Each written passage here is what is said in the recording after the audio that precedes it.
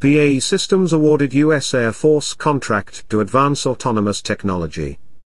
The U.S. Air Force Research Laboratory awarded BAE Systems a $7.8 million contract to develop tightly integrated machine learning software as part of the Multi-Sensor Exploitation for Tactical Autonomy program. This technology will enable advanced situational awareness and automatic target recognition.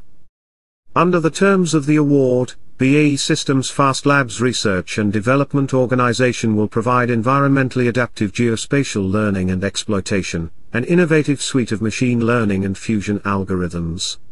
The system integrates multiple elements of the company's extensive autonomy portfolio to provide high-confidence detection, tracking, identification, and intent understanding for critical mobile targets in contested environments, including targets under camouflage, concealment, and deception.